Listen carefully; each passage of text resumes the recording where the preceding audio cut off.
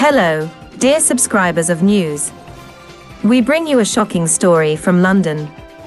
The iconic Sycamore Gap tree in northern England, known for its role in the movie Robin Hood, Prince of Thieves, has fallen victim to a deliberate act of vandalism.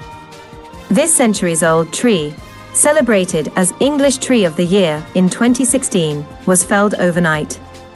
Local police have arrested a 16-year-old suspect in connection with this heartbreaking incident. The tree, set against the backdrop of Hadrian's Wall, had captivated tourists worldwide. Its loss has left the community and the nation in shock, sadness, and anger. Superintendent Kevin Waring of Northumbria Police expressed the collective sentiment.